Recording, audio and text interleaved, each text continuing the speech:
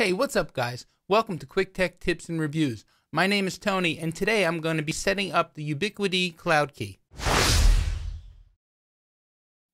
So what I have here is the Ubiquiti Cloud Key. Basically, it is the Unify controller on a small network device that plugs into your local network. The beauty of using the Cloud Key is that you can keep your Unify controller hosted on your network locally without having to dedicate a computer to run the controller. Also, it gives you the option of not having to host the controller out on a cloud service such as Amazon Web Services or DigitalOcean, and yet you can still access your Unify Cloud Key by using Ubiquiti's cloud service. So this is the first time that I'll be setting up one of these devices, and I'm going to take you through the process as we go. Inside the box, you get the Unify Cloud Key itself, and you can see it has an Ethernet port on one side, and on the other side it has a micro SD slot, a reset switch, and a USB power port. It comes with a small Ethernet adapter cable to plug into your switch, and that goes basically right in here.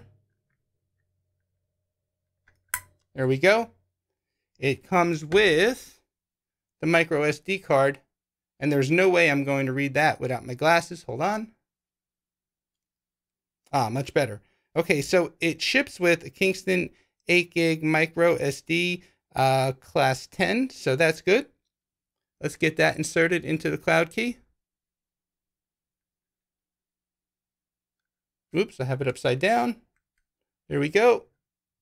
Oh, no, nope, maybe I had it right. Yeah, there, I had it right the first time. And in addition, it comes with the Ubiquiti Quick Start Guide. So let me get the Cloud Key plugged into the Edge Router X that I just set up in a recent video. I'll put the link to that video up above. Now, I'll be using a 48 volt gigabit PoE injector to power the Cloud Key since the Edge Router X only supplies 24 volt passive PoE. I'll be right back.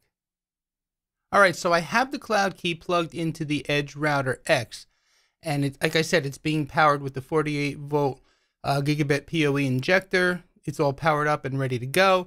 So let's click on the UBNT discovery tool. And by the way, this is a Chrome plugin that you can download from the Chrome store. And I will include that link in the video description down below.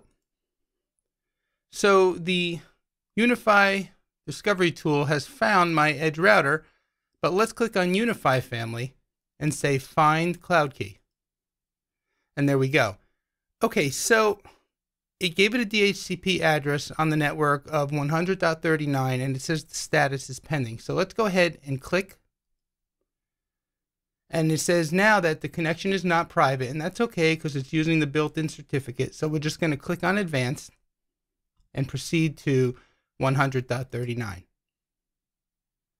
And it brings us to a login page. Actually, we have two options. We have the option of managing the Unify controller, or the option of configuring the Unify Cloud Key. So let's start by configuring the Cloud Key so we can get it at least a static IP on the network. So let's click Configure, and let's put in the default password of UBNT. Okay. And it is prompting us immediately to change the password, which is a good thing. So let's go ahead and get that done.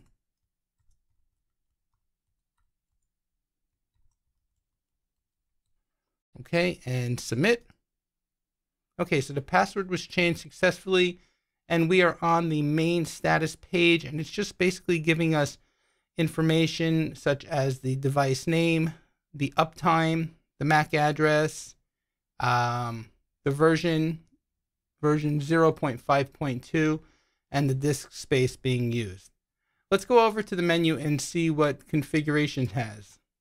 Okay, so it looks like here we could change the basic settings. So I'm going to basically change the name. Since this is going to be a Unify controller in my lab, I'm going to call it Quick Tech Lab Cloud Key. That's fine. Let's change the time zone since I'm on the Eastern time zone.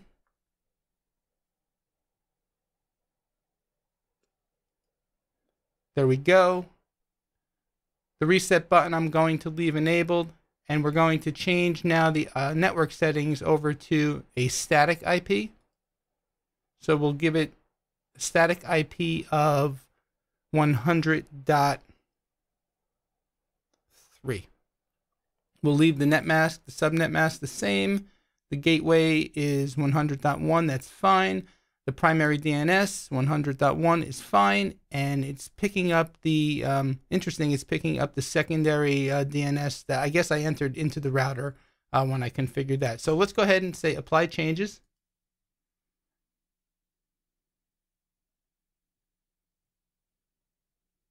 Okay, it seems to be now not redirecting me, so let's go ahead and come back up here and change this to 100.3 and log in again. Okay, there we go. Click advanced, proceed to 100.3. There we go. And we are back. So let's just go back in and just check and make sure everything is good.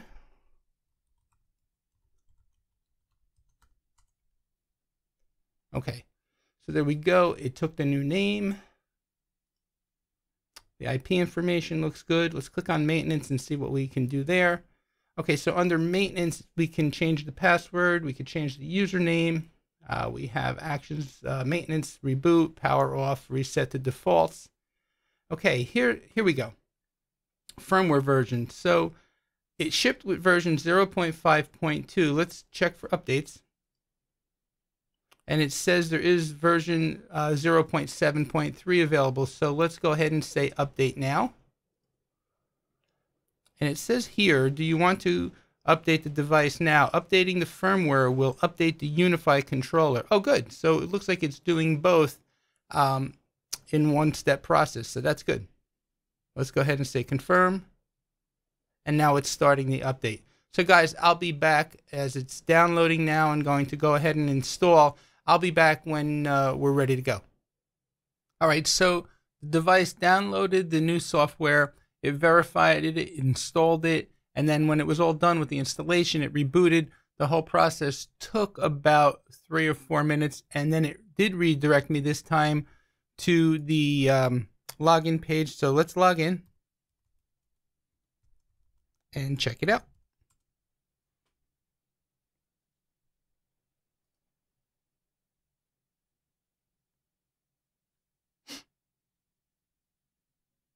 Or not. Let's try this again. Oh, there we go. Okay.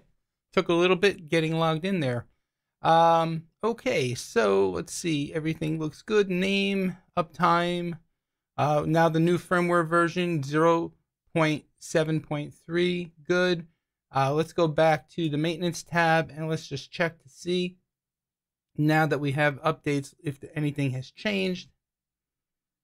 So it gives us now the option to restore, perform auto backups, version 0.7.3 for the controller, and it updated the, not the controller, for the cloud key, and it updated the controller to version 5.5.20, and I don't think there are any updates, but let's just check. And no, see, it says the firmware is up to date. All right. So let's log out of here and let's go back to 100.3.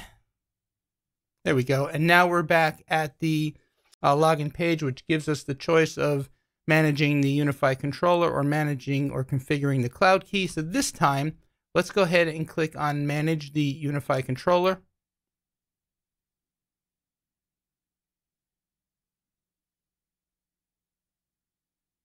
And brings us to a setup wizard.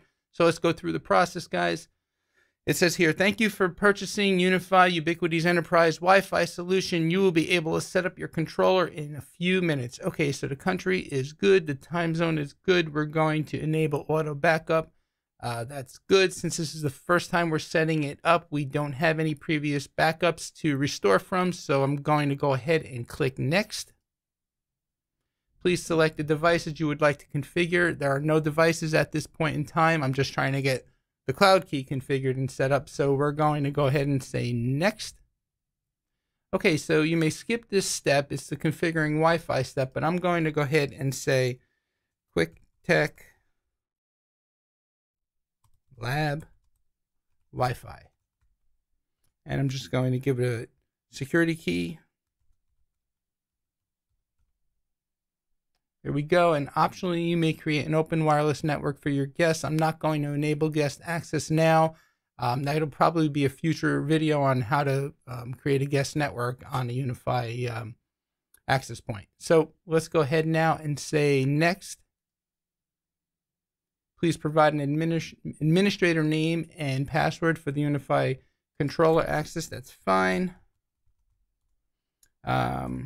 This will be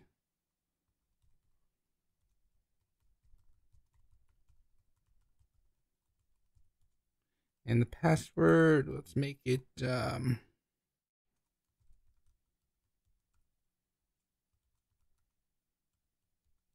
we go. It's weak, but that's fine. This is just for the video and just for use in my lab. For the purpose of simplicity, I'm going to use the same name and password for SSH access.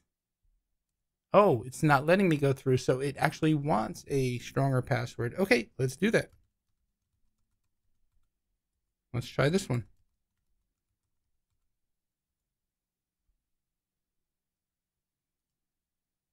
No.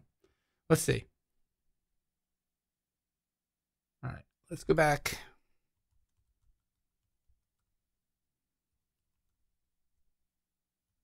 Let's try this.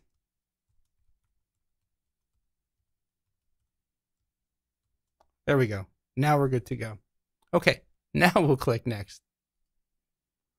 Review and confirm. Everything looks good there. And we're going to say finish. Please enter your ubnt.com account credentials. Oh, for cloud login. All right, so remember I said in the beginning that you can access the cloud key from any controller. Not from any controller, from anywhere in the world. I'm going to skip this for now. I'm not going to put my credentials in. But that's a nice feature, and maybe we'll do a video on that too as well in the future. But for now, I'm just going to skip. And we should be arriving at the dashboard. Oh, no, we're going to log in first. Okay, so there's version 5.5.20.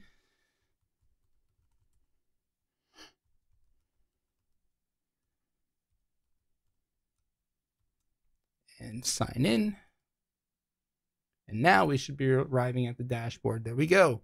Okay, so we have no devices set up in the controller yet, so this looks normal. We have statistics, which again, we're not going to have any. You have your map feature.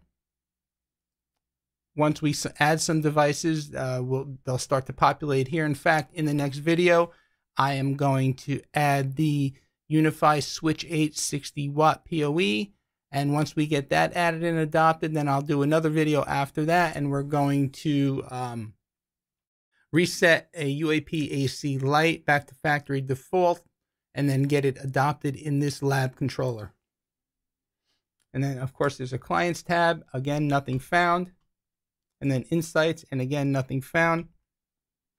So that's pretty much about it, guys. So that's the setup of the Cloud Key Unify controller in my QuickTech lab, and I hope you found this video helpful, and if you did, please give it a thumbs up, subscribe to my channel, put any comments that you have down below, please like, and please share. My name is Tony with QuickTech Solutions. I hope you enjoyed the ride, and we'll see you next time.